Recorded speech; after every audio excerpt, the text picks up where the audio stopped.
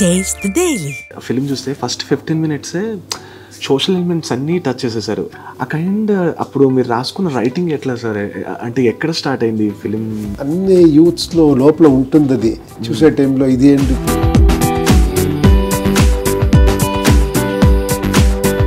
God అంటే అన్ని చేయాలి కదా, అందరిని హ్యాపీగా పెట్టాలి కదా.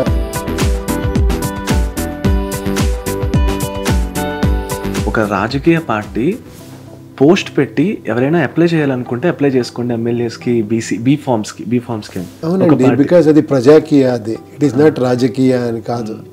రాజకీయ అంటే ఇంతవరకు మీరు చూసిన పొలిటికల్ పార్టీస్ అంటే ఒక లీడర్ ఉంటారు.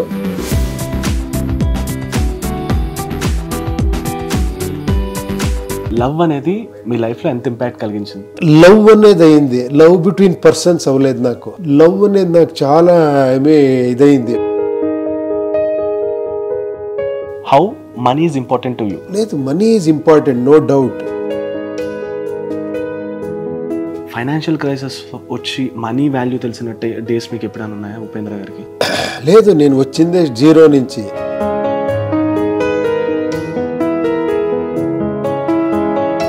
ఆ పోస్ట్ పవన్ కళ్యాణ్ గారిని గెలిపించడానికి 14 years అయింది, నన్ను గెలిపించడానికి ఎంత టైం పడుతుందో కర్ణాటక వాళ్ళని అడిగారు. చెప్పాను నేను, నన్ను గెలిచేది కాదు ప్రజాకీయ.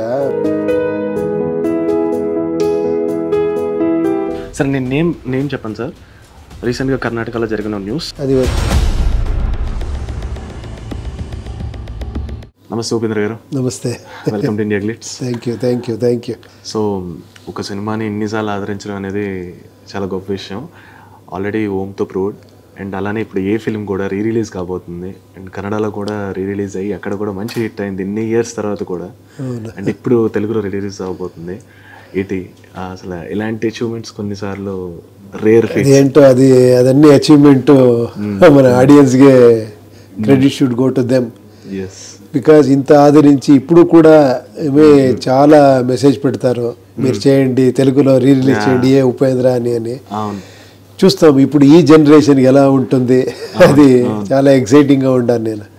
సో నేను రీసెంట్గా రీవాచ్ చేశాను ఏ ఫిలిం చూస్తే ఫస్ట్ 15 minutes సోషల్ ఎలిమెంట్స్ అన్నీ టచ్ చేసేసారు. అంటే ఆల్మోస్ట్ ఒక 6-7 points టచ్ చేసేసారు. ఆ కైండ్ అప్పుడు మీరు రాసుకున్న రైటింగ్ ఎట్లా సార్, అంటే ఎక్కడ స్టార్ట్ అయింది ఫిలిం? అలా కాదు, అన్ని యూత్స్లో లోపల ఉంటుంది అది చూసే టైంలో. ఇది ఎందుకు అది ఎందుకు క్వశ్చన్ అడిగే మైండ్ ఉంటే మీకు వస్తుంది, వాళ్ళు ఎందుకు ఇలా ఉన్నారు, వీళ్ళు ఎందుకు ఇలా ఉన్నారు, ఎందుకు ఈ డిఫరెన్స్.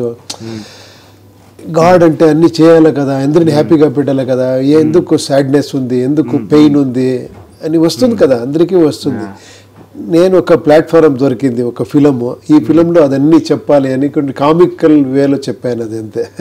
యాక్చువల్లీ ఇప్పుడు కూడా జస్ట్ గాడ్ని ఏమైనా అనే సీన్స్ ఏమైనా ఉంటే ప్రజలు చాలా వ్యతిరేకిస్తారు. కానీ 27 years బ్యాక్ అంటే మీరు ఫస్ట్ కన్వర్జేషనే స్టార్టింగ్ ఫిల్మ్ కన్వర్జేషనే గాడ్తో చేసే కన్వర్జేషన్ ఉంటుంది కదా, తీసుకెళ్ళి పడేయడం. కానీ అట్లాంటి డేరింగ్ మూమెంట్ స్క్రిప్ట్లో ఎలా పెట్టాలనిపించింది? అంటే ఆ కైండ్ తీసిన టైంలో వాట్ ఈస్ యువర్ పర్సెప్షన్ ఆ టైంకి? అదేంటో తెలియదు యాక్చువల్లీ, అలా వచ్చింది అంతే. అది ఎలా అంటే తెలియదు అది actually, because you can't actually some ideas మనం కాదు, అది ఏమో ఆ సిచ్యుయేషన్ ఆ టైంలో ఎక్కడి నుంచో వస్తుంది అంతే అది. ఓకే. అండ్ యువర్ ఫిలిమ్స్ అన్నీ ఎందుకంటే ఇంపాక్ట్ ఫస్ట్ టైటిల్ మీద పెడతారు. ఈ ఆలోచన ఎక్కడ వస్తుంది? యూఐ కానీ ఏ కానీ ఆబ్వియస్లీ సింబల్, సూపర్ అని సింబల్, టైటిల్ కూడా లేకుండా సింబల్ పెట్టాలనిపించింది. ఫస్ట్ మీరు ఈ టైటిల్స్ మీద ఆలోచిస్తారా, అంటే లైక్ ఎట్లా ఉండాలని? లేదు, ఒక సబ్జెక్ట్ ఫినిష్ అయిన తర్వాత దీనికి ఏం టైటిల్ బాగుంటుంది అని చాలా టైటిల్స్ థింక్ చేస్తాము. కొన్ని టైటిల్ ఎగ్జైటింగ్గా ఉంటుంది. ఫర్ ఎగ్జాంపుల్ యూఐ, దాంట్లో ఒక నామా ఉంది, ఐ ఉంది, యూ ఉంది, దాని రెండు కలిస్తే నామా అవుతుంది. థర్డ్ పార్టీ చూస్తే వేరే రకంగా ఉంటుంది. అలాంటివి చాలా ఉంది అది దాంట్లో. అలాంటి టైటిల్ వచ్చిన టైంలో చాలా ఇదవుతుంది. ఆ డిజైన్ చేసేదానికి దాంట్లో ఒక ఇది ఉంటుంది, క్రియేటివిటీ ఉంటుంది. అలా ఇప్పుడు ఏ అనే టైటిల్ అలాగే ఏ అని వచ్చిన టైంలో సబ్ టైటిల్ వచ్చింది, ఏ ఫర్ అడల్ట్స్ ఓన్లీ అని వచ్చేది, మనం వారు ఇంటెలిజెంట్ పీపుల్ ఓన్లీ అని వేసే ఒక ఆపర్చునిటీ దొరుకుతుంది. అలా ఆ స్క్రీన్ ప్లేను అలాగే ఉంది కాబట్టి అది నా ఫస్ట్ ఫిలము. తర్వాత it is about movie, it is about adult matter in the movie. There are so many things దాంట్లో ఉంది. అది అన్ని కలిసి కొన్నిసారి దొరుకుతుంది అలాంటి టైటిల్. కొన్ని అంటే నేను ఏ ఫిలిం చూసిన తర్వాత కూడా కొన్ని నార్మ్స్ బ్రేక్ చేశారనిపించింది. అంటే ఇప్పుడు సెట్ ఆఫ్ రూల్స్ కానీ, ఇప్పుడు స్టార్ట్ ఇలా ఉండాలి, ఎండ్ ఇలా ఉండాలి, ఇంటర్వ్యూలు ఇలా ఉండాలని. కానీ ఏ ఫిలింలో చూస్తే ఒక 15 minutesకి ది ఎండ్ వస్తుంది. వాట్ నాకు అర్థం కాలేదు ఏంటి ఎండ్ అని చెప్పారని. అంటే ఇట్స్ ఆల్ అబౌట్ మూవీలో ఒక మూవీ అనుకోండి. ఆ థాట్స్ వచ్చిన రిసీవింగ్ ఎలా ఉంది అప్పుడు ఈ థాట్?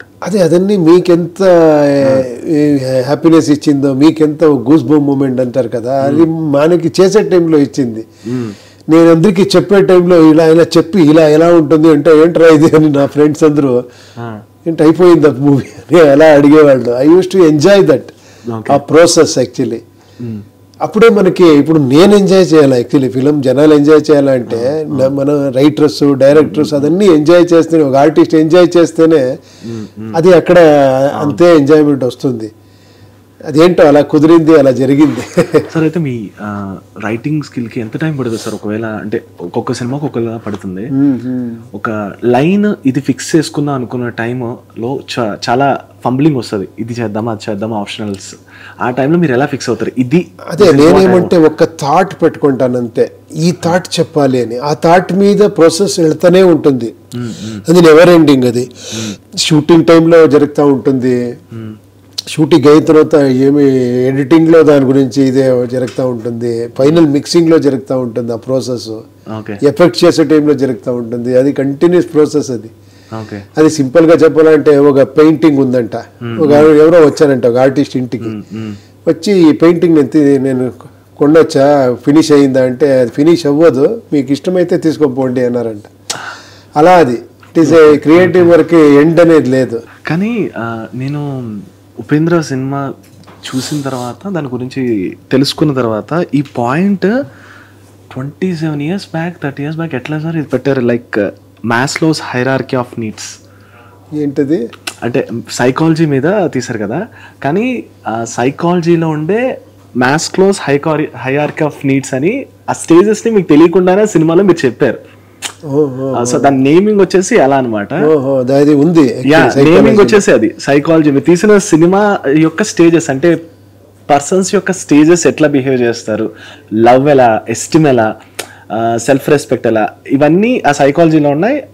ఆ నీడ్స్ ని ఈ సినిమా అచీవ్ చేస్తుంది అనమాట. ఓకే ఓకే, అది ఆ సైకాలజీ అంటే మీలో ఉంది, నాలో ఉంది, అందరిలో ఉంది కదా. అది it is actually about you. అది బికాజ్ ఆ ఫిలిం ఏమంటే ఇట్ ఈస్ ఏ సెల్ఫ్ మీద చేసింది కదా. నేను అనేది ఫిలిం క్యారెక్టర్ పేరు. ఆ నేను ఎలా ఎలా బిహేవ్ చేస్తాడు, ఎలాంటి వాడికి మూడ్ అవుతుంది, ఒక అమ్మాయిని చూస్తే ఎలా ఇదవుతుంది, ఒక లవ్ చూస్తే ఎలా రియాక్ట్ చేస్తాడు, ఒక రిచ్నెస్ చూస్తే ఎలా రియాక్ట్ చేస్తాడు, అదే పాయింట్ కదా. అందుకే అదన్నీ వచ్చింది అనుకుంటాను. అవును సార్. అయితే ఇంకొక థింగ్ ఏంటంటే నాకు అడగాలనిపించింది, ఫస్ట్ టైం సార్ నేను ఇప్పటిదాకా ఎక్కడ చూడలేదు ఇండియాలో ఒక రాజకీయ పార్టీ పోస్ట్ పెట్టి ఎవరైనా అప్లై చేయాలనుకుంటే అప్లై చేసుకోండి ఎమ్మెల్యేస్కి, బీ ఫార్మ్స్కి అని. ఎట్లా సార్ అలా ఎవరైనా అలా పెడతారా? అంటే బీ ఫార్మ్స్కి మీరు కావాలంటే అప్లై చేసుకోండి అని ఒక ఇన్స్టాలో పోస్ట్ పెడతారా? నేను ఫస్ట్ టైం చూసాను ఇట్లా. అవునండి, బికాజ్ అది ప్రజాకీయ, అది ఇట్ ఈస్ నాట్ రాజకీయ అని కాదు. రాజకీయ అంటే ఇంతవరకు మీరు చూసిన పొలిటికల్ పార్టీస్ అంటే ఒక లీడర్ ఉంటారు, తర్వాత ఏమి పేరుండే వాళ్ళు ఉంటారు, ఒక పార్టీ ఫండ్ ఉంటుంది, ఆ ఫండ్లో పబ్లిసిటీ చేస్తారు, ఎక్కువ హైప్ అయితే వాళ్ళు ఏమో మేనిఫెస్టో అది చెప్పి వాళ్ళు ఎలక్ట్ చేస్తారు. నేను ఇదన్నీ నాకేమో ఇది నేను జనరల్గా చెప్పాను, maybe that is right, I don't know, but according to me as a citizen I feel that I don't need all these things అని. మీరు డబ్బులు వేసేది మళ్ళీ డబ్బులు తీసుకోవాలి కదా. ఇప్పుడు నేను ఒక 50 crores ఖర్చు పెడతానంటే ఒక ఎమ్మెల్యే ఎలక్షన్కి నాకు 2.5 lakh rupees శాలరీ, నేను ఎలా 50 crores కవర్ చేసుకుంటాను? నేను ఎందుకు పెడతాను? If at all you want to do social service 50 crores అలాగే చేయొచ్చు కదా. ఇప్పుడు 2.5 lakhs శాలరీ కోసం చేసేవాళ్ళు రావాలి ఇక్కడ. ఆ 2.5 lakhs శాలరీకి విత్ ఒక ఇది టార్గెట్ ఉండాలి, ఒక ఎస్ఓపి ఉండాలి, వాడు అలాగే వర్క్ చేయాలి. ఇంత వర్క్ చేస్తే ఇంత శాలరీని మనం ఫిక్స్ చేస్తాం కదా, అలాగే ఇది వర్క్ కదా. సో అలాంటి ఒక సిస్టమ్ రావాలి, రైట్ టు రీకాల్ రావాలి ఓటర్స్కి. ఇది ఏ ఓటర్ పార్టీ, అది it is a voters party. ఎందుకంటే అక్కడ ఓటర్సే హైకమాండ్, నేను ఒక వర్కర్ అంతే. నేను ప్రెసిడెంట్ ప్రెసిడెంట్గా ఉండి కూడా నేను ఒక వర్కర్.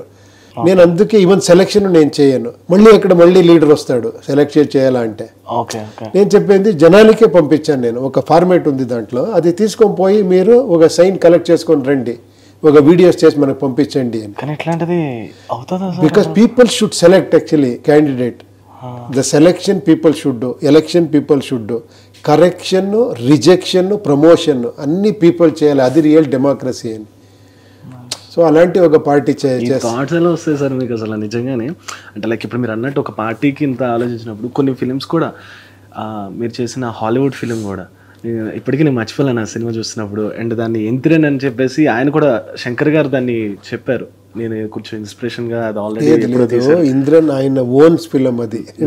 అది ఇన్స్పిరేషన్ ఎక్కడో దగ్గర చిన్న చిన్న లేదు అది నేను ఒక థాట్ వచ్చింది, ఆయనకి ఒక థాట్ వచ్చింది, అది వేరే. తర్వాత ఆ సబ్జెక్ట్ కూడా నాది కాదు, అది నేను ఒరిజినల్ హాలీవుడ్ సబ్జెక్టే వేరే అది. తర్వాత హాలీవుడ్ అని పేరు పెట్టి అది ఫినిష్ చేయాలేమో ఫైనాన్షియల్ కమిట్మెంట్ ఉంది అని వేరే వాళ్ళు చేసిన ఫిలిం అది. అవునవునవును. అదే ఈ థాట్స్ అన్ని బాగా వస్తున్నాయి సార్ మీకు అని అంటున్నాను అంతే. ఇప్పుడు యూఐ ఇవన్నిటికీ కొంచెం 5-10 years ఆల్మోస్ట్. కాకపోతే ఈ మధ్యలో కొన్ని ఫిలిమ్స్ మీరు తీశారు కానీ బ్యాక్ అండ్ వర్క్ చేశారు, మీ నేమ్ కూడా వేసుకోలేదు. ఎందుకలా? ఏది? కొన్ని ఫిలిమ్స్ అంటే వేరే వాళ్ళకి వర్క్ చేయించి టైటిల్ క్రెడిట్స్ కూడా మీరు తీసుకోలేదు. అలా కాదు, ఇప్పుడు అన్ని ఫిలింకు మనం కొంచెం ఏమో కాంట్రిబ్యూషన్ ఉంటుంది, స్మాల్ డిస్కషన్ చేస్తాం. ఇప్పుడు నేను ఫుల్ ఫ్లెడ్జ్గా చేస్తే నేను డైరెక్టర్ అని వేసుకుంటాను. ఇప్పుడు ఏమో ఒక సబ్జెక్ట్లో కూర్చుంటే ఇచ్చేస్తే నేను ఎందుకు వేసుకోవాలి? అందుకని అంతే.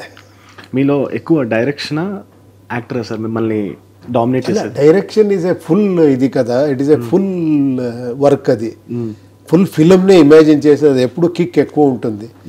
సో ఆర్టిస్ట్గా అదే వేరే. అది ఆర్టిస్ట్గా మీరు డైరెక్టర్ చెప్పిన పర్ఫార్మెన్స్ అది ఒక ఓషన్, అది 100% చేయాలి అంటే ఇట్ ఇస్ ఏ 2 different ఇది. అది ఎందుకంటే ఇప్పుడు స్టార్టింగ్ క్యారెక్టర్స్ చూసుకోండి, నాకు తెలిసి యూఏ కూడా ఇప్పుడు ఏలో చూసుకుంటే క్యారెక్టరైజేషన్ వచ్చేసి చాలా అగ్రెసివ్గా, మిసోగనిస్ట్గా, అండ్ ఎలా అంటే ఒక రఫ్నెస్ ఉంటుంది ఆ క్యారెక్టర్లో. ఇట్లాంటి క్యారెక్టర్స్ ఎందుకు సార్ డిజైన్ చేసుకోవాలనిపించింది మీకు? ఇప్పుడంటే ఇప్పుడున్న జనరేషన్కి లైక్ అర్జున్ రెడ్డి కానీ యానిమల్ కానీ కనిపిస్తుంది. మీరు 25 years క్రితం ఇలాంటి క్యారెక్టరైజేషన్, పూరి గారిది మా క్యారెక్టరైజేషన్స్ హీరోస్ అంటే చాలా ఇష్టం. ఆ ఫిలిమ్స్ మాకు బాగా ఎక్కుతూ ఉంటాయి. లైక్ పూరి గారు చెప్పినట్టు, సందీప్ రెడ్డి వంగ గారు చెప్పినట్టు మీరు ఆల్రెడీ 2 decades కింద ఇలాంటి ఫిలిమ్స్ తయారు చేశారు. మీకు ఎందుకు లోపల అలాంటి క్యారెక్టరైజేషన్ ఫిలిమ్సే డ్రివెన్ చేయాలని ఉంటుందా? అది ఏంటో డిపెండింగ్ అపాన్ సబ్జెక్ట్ అంతే. ఈ సబ్జెక్ట్ చెప్పాలి అంటే అలాంటి క్యారెక్టర్ కావాలి, అది కమర్షియల్గా చెప్పాలంటే అని చేస్తాను నేను అనుకుంటాను. బట్ మీరు ఆఫ్ ద కెమెరా అలా కాదు, అంటే చాలా కామ్గా చాలా స్లోగా ఉండే పర్సనాలిటీ. ఆన్ కెమెరాలో అంత హై ఎనర్జీ, ఆ క్యారెక్టర్ని అంత కోపం, ఈ అగ్రెసివ్నెస్ ఎలా వస్తుంది? అది ఇది ఒక లైఫ్, ఇది ఒక సివిలైజ్డ్ లైఫ్. ఇక్కడ ఇలాగే ఉండాలి. అది మనకి ఒక క్రియేటివ్ లైఫ్. అది ఒక సినిమా అనేది అక్కడ మనం ఏముందో మీరు అన్ని చెప్పొచ్చు, బికాజ్ అక్కడ సెన్సార్ బోర్డ్ ఉంది, తర్వాత ఫిలింగా చూస్తారు అది. సో అక్కడ ఒక ఫ్రీడమ్ ఉంది. మనం అలాగే మనం లైఫ్లో ఉండే కవ్వదు కదా. కానీ లైఫ్లో కూడా ఎప్పుడైనా ఏదైనా చెప్దామంటే ఆగుతారా సార్? అదే ఫోర్స్ఫుల్గా కాకుండా కొంచెం ఆగుతారా? అంటే లైక్ మీరు అన్నట్టు సివిలైజేషన్ లైఫ్ కాబట్టి ఏదైనా చెప్తే అది మిస్అండర్స్టాండ్ అవుతుందేమో పీపుల్ కానీ చెప్పడం ఆపుతూ లేదు. దట్ ఈస్ యువర్ ఇది, అది because that is your duty. You have to be like that. I can't again నాకేమో వచ్చింది హర్ట్ చేసి మనము ఇది చేయకూడదు కదా. ఏమో నేను చెప్తానని మీకు హర్ట్ చేస్తే డెఫినెట్గా హర్ట్ అవుతుంది, మీరు హర్ట్ చేస్తారు నన్ను. అలా కాదు కదా. ఫిలిం అయితే మనం అది కామిక్ టచ్లో చెప్తాము, దానికి ఒక బ్యాక్ ఇస్తాము, ఒక రీజనింగ్ ఇస్తాము, అప్పుడు ఎవరికి హర్ట్ అవ్వదు. దాంట్లో ఉండే ట్రూత్ మాత్రమే తీసుకుంటారు. ఇది actually truth. I should behave properly with you. Even truth చెప్పేది వేరే వేరే రకంగా. ఇప్పుడు సింపుల్గా అంటే ఒక ఇది తెలుసా మీకు స్టోరీ? ఒక రాజుడి దగ్గర ఒక సన్యాసి వచ్చాడంట, ఒక అస్ట్రాలజర్ వచ్చి ట్రూతే చెప్తాడు. వాడు జాతకం అని చూసి, రాజా నీకన్నా ముందే మీ కిడ్స్ అందరూ చచ్చిపోతారు ఈ జాతకం ప్రకారం అంటే, అతనికి షాక్ అయిపోయి ఇతన్ని ఉరి దీక్ష ఇచ్చేయండి రా అని హ్యాంగ్ చేసేసారు.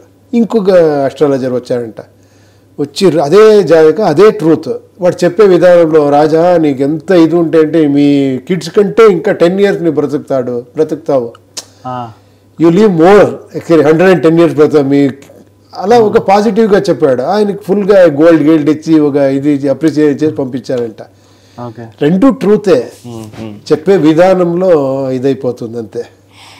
సరే అయితే నేను కొన్ని ఒక పాయింట్ అడుగుతా, మీ లైఫ్లో దాని ఎక్స్పీరియన్సెస్ ఎలా ఉన్నాయో చెప్పండి. లవ్ అనేది మీ లైఫ్లో ఎంత ఇంపాక్ట్ కలిగించింది? లవ్ అనేది అయింది, లవ్ బిట్వీన్ పర్సన్స్ అవ్వలేదు నాకు. ఎట్లా అలా? లవ్ అనేది నాకు చాలా ఇదైంది. What is love, what is love, love ఉందా, అది లవ్ ఉంటుందా అని. But persons love is permanent, love between two people is not permanent అని చెప్తారు. లవ్ ఎప్పుడూ ఉంటుంది, అది టూ పర్సన్స్తో ఎప్పుడూ ఉండాలని లేదు. కొంతసేపు ఉండొచ్చు, తర్వాత ఏ పడాను ఐ హేట్ యూ అని చెప్పొచ్చు కదా, కరెక్ట్ కదా? Love is permanent, love between two persons are not permanent అని. It is not permanent between two people. But మీరు ఫ్యామిలీ లైఫ్ ఎలా ఎంజాయ్ చేస్తున్నారు సార్? అంటే ఇప్పుడు లవ్ చూపించాలి కదా, టువర్డ్స్ ఫ్యామిలీ లైఫ్లో లవ్ చూపించకపోతే ఉండదు. అడ్జస్ట్మెంటా లవ్, దాన్ని ఏమంటారు? అన్నీ ఉంటుంది దాంట్లో. It is respect, it is respect, దాంట్లో లవ్ ఉంది, అన్నీ ఉంది. ఓకే. ఇప్పుడు నాకేమేం వాంట్స్ ఉందో, నాకేం ఉందో మీకు అదే ఉంది కదా. I should understand that. అప్పుడు నేను అలాగే ఉంటాను, మీ హ్యాపీనెస్కి కూడా నేను ఇచ్చేస్తాను. I allow you to actually enjoy, I restrict you.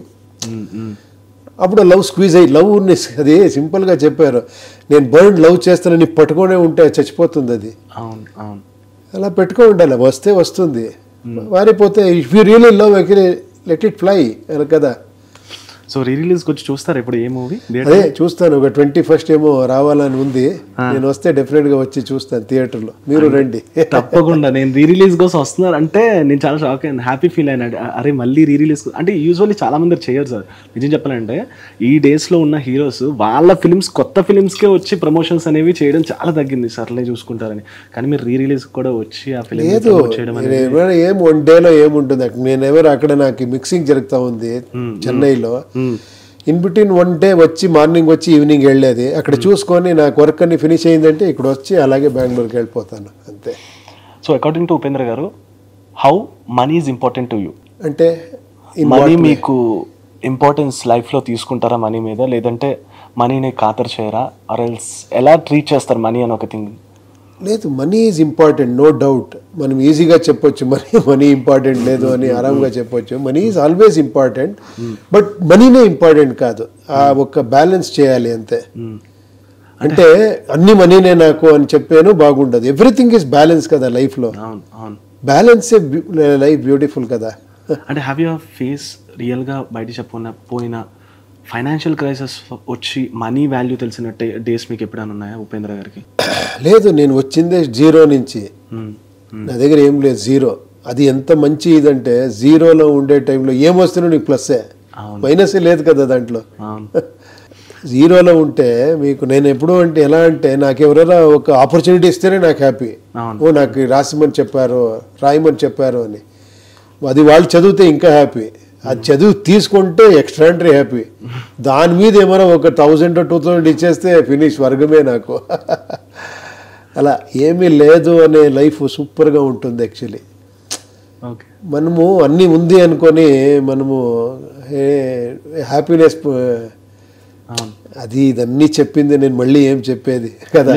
అంటే ఇప్పుడు నేను చెప్పడం వేరు, మీరు చెప్పడం వేరు, మా కెమెరామెన్ చెప్పడం వేరు, ఎందుకంటే ప్రతి ఒక్కరిది అదే పాయింట్ వస్తుంది. బట్ షారుఖ్ ఖాన్ గారు ఒక మాట అన్నారు, ఏదైనా చెప్పే ముందు సక్సెస్ అయ్యి చెప్పు. అదే మనీ చేసి మనీ పర్వాలేదు అని చెప్పొచ్చు, అదే చెప్పింది. అదే it's always important actually. Money important లేదు అని ఎవరు చెప్తారు? ఉంది, బట్ మనీనే ఇంపార్టెంట్ అవ్వకూడదు. ఇట్ ఈస్ నేను అనేది ఉండాలి, నేనే అనేది ఉండకూడదు అని చెప్తారు కదా, అలా అంతే. Difference between self respect and అహంకారం. సో ఇప్పుడు యువర్ ఆల్రెడీ ఒక స్టార్, రియల్ స్టార్ అని ఒక నేమ్ ఉంది కన్నడలో, అండ్ మీరు ఇండియాలో ఎక్కడికి వెళ్ళినా ఉపేంద్ర గారు అని గుర్తిస్తారు. సో యూజువల్లీ మీ యొక్క హైని ఎలా డౌన్ టు ఎర్త్ ఉంచడానికి ట్రై చేస్తారు. ఇప్పుడు ప్రతి ఒక్క స్టార్స్ ఎవరైనా చూస్తే కొంతమంది ఫ్యాన్స్ వచ్చేటప్పుడు బిహేవియర్స్ వేరేగా ఉంటాయి, మీరు ఎట్లా దాన్ని బ్యాలెన్స్ చేస్తారు? అందరికీ ట్రూత్ తెలుసు, కొంతమంది అలా ఉంటారు అంతే. ట్రూత్ నాకు తెలుసు, నేను మీరు అన్ని ఒకటే అని. బట్ నేను బిహేవియర్ వేరేగా చేసుకుంటే because of my circumstances, my wants. Truth అందరికీ తెలుసు, కొంతమంది వేరే వేరేగా ఏమి బిహేవ్ చేస్తారు అంతే.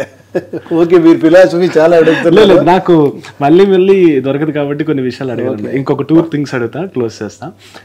ఆ పోస్ట్ పవన్ కళ్యాణ్ గారిని గెలిపించడానికి 14 years అయింది, నన్ను గెలిపించడానికి ఎంత టైం పడుతుందో కర్ణాటక వాళ్ళు అని అడిగారు. ఏంటి దాని మీనింగ్ ఎలా? నేను అడగలేదు, అది ఎవరో వేసారు. నేను దానికి చెప్పాను, నేను నన్ను గెలిచేది కాదు ప్రజాకీయ, మీరు గెలిచేది ప్రజాకీయ అని. మీరు నా గెలుపు ఓడిపు గురించి మీరెందుకు థింక్ చేస్తారో, మీ గెలుపు గురించి థింక్ చేయండి అని. You should think about your success అని నేను అందరికీ చెప్పాను. Because that is ప్రజాకీయ. Okay, ప్రజాకీయ is not about Upendra success. రాజకీయాల్లో ఉంటుంది అది, నా సక్సెస్ నా ఫెయిల్యూర్. ప్రజాకీయాలో అది ఉండదు. లాస్ట్ ఫైనల్ గా ఇప్పుడు అంత హిట్ అయింది, రిలీజ్ అవుతుంది, పార్ట్ 2 ఏమైనా తీసే ఆలోచన ఉందా? చూస్తాము.